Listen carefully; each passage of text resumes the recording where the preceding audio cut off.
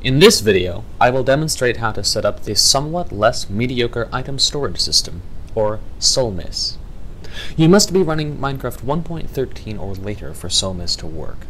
It does not support older versions. You will need at least 2 computers, 1 server and 1 client. I will be demonstrating with 4, 1 server and 3 clients. You will also need an array of chests like this one, connected together with modems. Open up the server and run this command, which I'll have in the description. Now reboot the computer. You'll need to follow the initial setup prompts, and then you should see this screen. Now I'll add 3 clients. Extend the network like this. Each terminal must be set up with a full block modem and a chest, and a computer.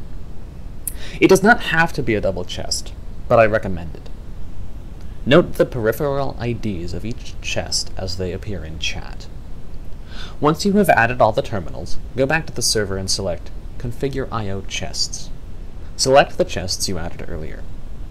Now run this command, which once again is in the description, on each client. Follow the initial setup prompts, and make sure you select the correct chest ID. This is easier if you set up 1 terminal at a time. Once you are done, that's it. You can add more terminals using the same method shown here. Thank you for watching. If you liked the video, I would appreciate a like and possibly a subscription. That's all for me for now. Goodbye.